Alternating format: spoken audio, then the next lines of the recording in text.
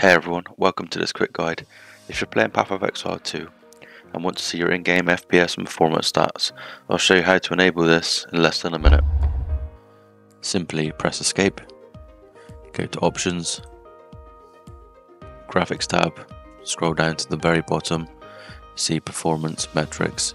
Here is where you have options to change what is displayed at the top here for your FPS meter, all in-game. You can choose between all graphs, only the primary graph which will show you just the FPS and the latency, then no graphs at all.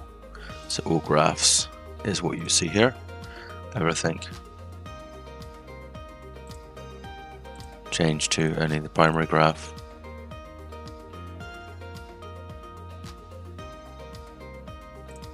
And then no graphs. You can also turn off the bars. Very clean look. To enable this and disable this, simply press F1 and it can scroll through to enable and disable. Now you can monitor the game's performance while playing Path of Exile 2.